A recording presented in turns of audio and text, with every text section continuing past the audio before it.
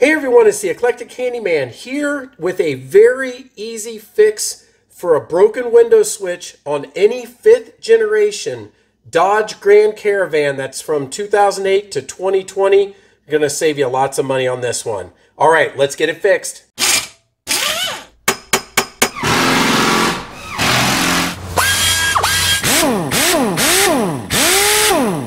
All right, so I've owned 3 of these Caravans. I've had a 2012, a 2016, and a 2020. They are tremendous vehicles, great for the family, but over time, these window switches that have the windows and door locks and the mirrors, they do break over time. But don't worry, and it will be kind of annoying when it happens. Either the door locks will stop working, one of the windows will stop working, and you know it's not everything because maybe you go over to the passenger side or the driver's side and the buttons work fine, or at the individual windows they work fine. And so in this case, I have a physically broken switch and this one doesn't work anymore. I've also had these break where the switch is just fine, it just doesn't do anything anymore and it doesn't operate. And so in this case, we need to replace this part. And I'm telling you, if you've changed a turn signal bulb or done an oil change or even changed an air filter, this job you're going to find is even easier. You need exactly 1 tool, maybe 2, your hands as well. So I have a plastic pry tool. I don't recommend a screwdriver because of either the vinyl or leather or whatever you have here. It's just too abrupt and it can break this. I'm going to be honest, I've used my fingernails before or my fingers to get under this. But essentially what you want to do is get under this front, just kind of gently pry it up, and it easily comes out.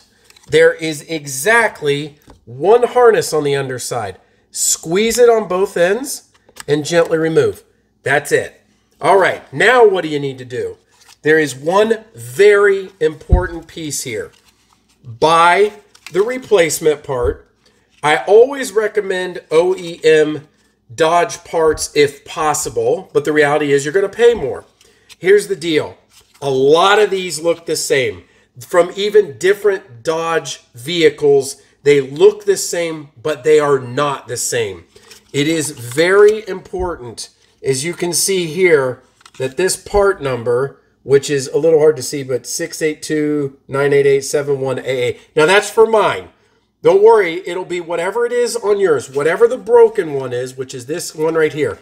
Make sure you get this part number and get the exact same part. You will save yourself some time. You might be able to go on eBay, eBay or Amazon is what I intended to say.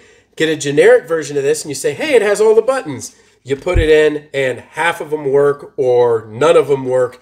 And it's because of the way I think they're internally programmed and their functionality. So make sure that you get one that's the same. Now, what I have done before is instead of forking out the money for a completely 100% brand new one, is I have gone to eBay and visually inspected. And how do I know? It's not 100%, but take a look at the difference. You see how these buttons are all worn out? You know why? Because it got a lot of use. You see the one on the right, how the buttons are okay? This is okay, you know, it's a newer one. So if I can get this for $30 or $35, because there'll be a ton of them on eBay, versus maybe $130, I'm willing to take that chance for a Dodge part that may have been pulled from a wreck and somebody's parting it out and there's a perfectly good switch right here. All right, once you have the new switch, all you need to do is plug that single harness back in. Now remember, it only goes into one spot, which in this one is right here. It will just click in. It should go in one way, nice and easy. Click, and you don't need any tools for this part. Just apply even pressure, and there you go. We have it installed in under 5 minutes. Sans maybe going online and finding the new part. Next part, let's test it out. All right, I've got the key turned on. Does it work? Yay, my window is working. So we made that fix super easy, and I can test the rest of them, make sure that everything is working, and we are good to go. Awesome. So one other thing, if you go to the dealer and have them do this, you saw how easy that is. They're going to charge you full price for the part plus an hour labor. You're probably looking $200 to $300 to do this. You go to a local mechanic, They're still going to charge you between 80 and 130 for whatever maybe aftermarket or high-end part that they're using, plus their labor. You're still probably looking at 200. Or you can get a gently used one like I did, maybe 35, 40 bucks. Or at the most, you're going to buy an OEM one from the Dodge dealer, find the best deal online per that part number, install it yourself. You're going to save a lot of money. Anyway, hope you found this useful. Make sure you give it a thumbs up. Leave a comment below. Check out the other videos on the channel. And until next time, this is the Eclectic Handyman. We'll see you later.